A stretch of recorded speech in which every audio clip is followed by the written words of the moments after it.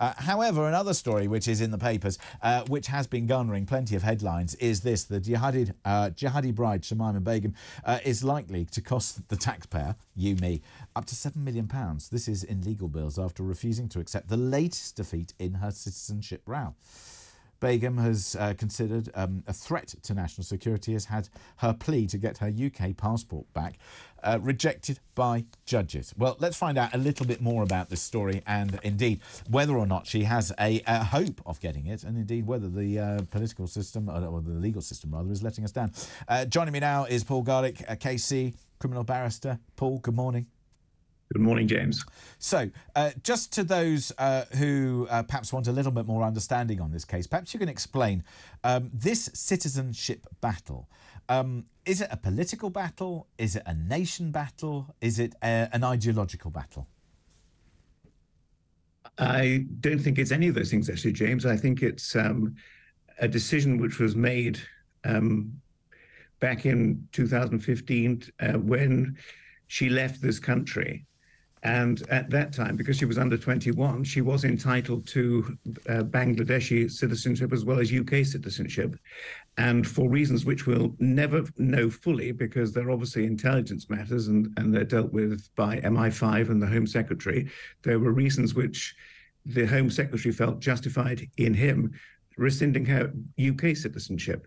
And that's what this case was about in the Court of Appeal. There are a lot of people, though, who will look at our legal system and say, here is somebody that, whether she was brainwashed, whether she was radicalised or who only knows what, she, because of the actions that she took, in the same way that even if you are a minor and you take actions elsewhere in society, you may very well be locked up for the rest of your days as a result of the decisions that you take. As a result of what she's fighting for, she's cost the taxpayer up to £7 million, probably going to be more, on a basis of spurious legal claims where lawyers are running rings around our system and undermining British confidence or people's confidence in that system, aren't they?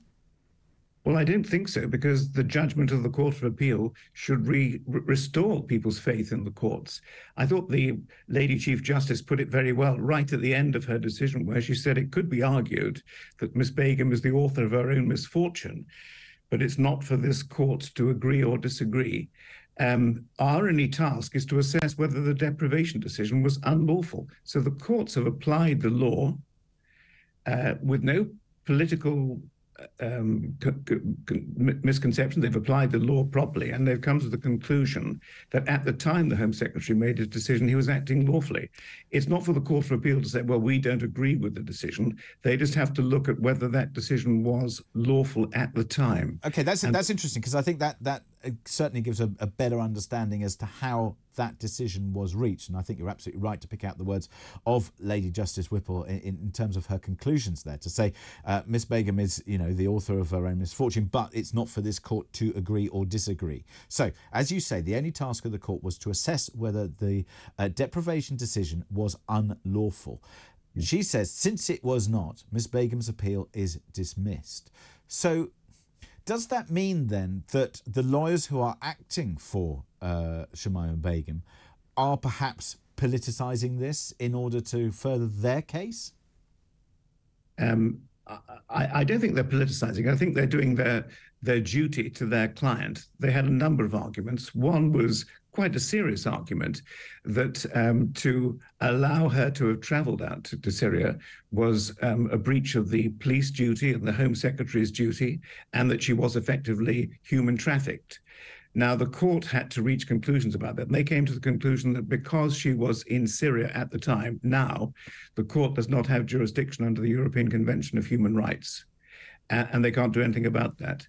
But I think there were good points taken by the lawyers. Sometimes when you're challenging the decision of a politician, it is important that you are allowed to challenge the decision of a politician if either he's acted unlawfully, he had no legal power to do something, or he acted in a way which no reasonable Home Secretary could have acted in. And the courts have to review that. And there are arguments on both sides, as the Lady Chief Justice said. But the court came to the conclusion that first, he was acting lawfully. He had the legal power to rescind her UK citizenship. And that at the time he made that decision, on the information that he had, which we'll never know, because there's a closed part of the judgment, obviously, which deals with all the information that came from the intelligence services. At the time he had all that information, he didn't act unreasonably. So, of course, Ms. Begum's legal team, they don't like the answer that they've received. They could now seek permission, according to this article, to challenge the ruling in the Supreme Court or indeed the European Court of Human Rights.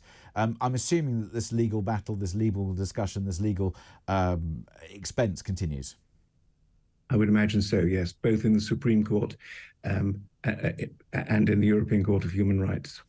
And I suppose at any of those courts, that is, I suppose, a fundamental human right that one is allowed to challenge decisions. How many times do you, I don't know, how many routes can this take? Are those then the final routes open to the legal team? If it goes to either the Supreme Court or the European Court for Human Rights, is that then it? It is. They have to go to the Supreme Court first, and they have to ask permission of the Supreme Court. If the Supreme Court refuse permission, then they've exhausted all their remedies in the United Kingdom, and then they can go to Strasbourg to the European Court. And then that is the end.